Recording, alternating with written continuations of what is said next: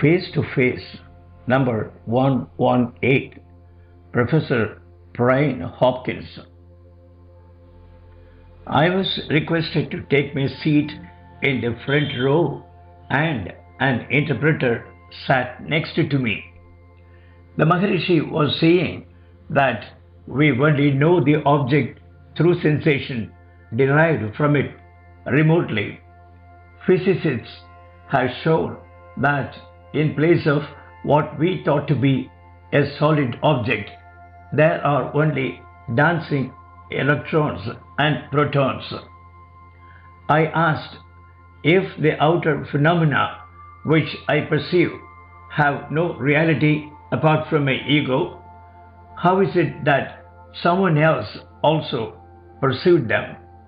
For example, not only do I lift my foot higher to avoid tripping over that stool yonder, but you also raise your foot higher to avoid tripping over it.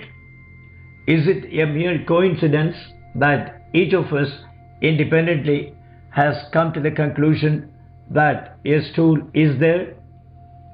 The Maharishi replied, the stool and our two egos were created by one another mutually.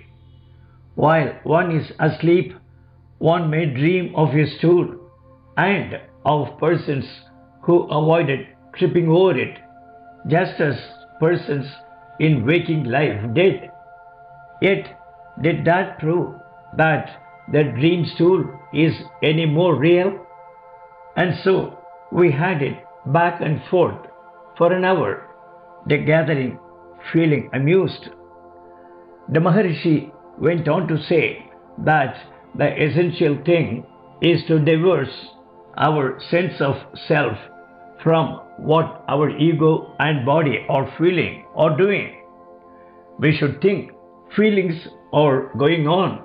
This body is acting in such and such a manner, but never I feel, I act. I objected. You have told us that all the animal propensities are attributes of the ego.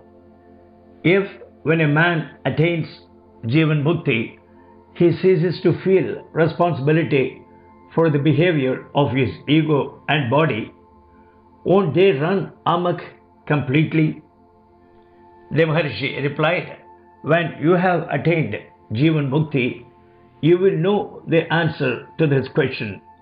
Your task now is not to worry about it, but to know the self.